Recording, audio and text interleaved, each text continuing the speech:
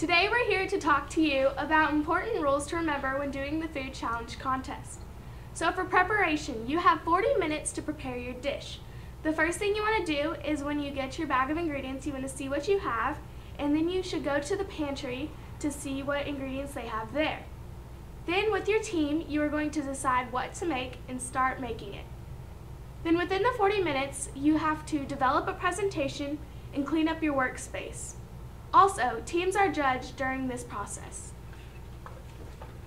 During your presentation, here are some key components to remember. You have up to 5 minutes to tell the judges what you made, how you made it, and why you made it. Tell them the knowledge of my plate and where the recipe fits. Emphasize on key nutrients and their functions. Highlight on food safety and kitchen safety. Tell them the serving size and how many servings are in the recipe. And give an overall cost analysis, which is your total cost and cost per serving. And then you have your supplies. You always want to pay close attention to what is allowed in your supply box, and you also want to remember to review your list because it is reviewed and updated each year, and it's important to remember that all team supply boxes are checked before each contest.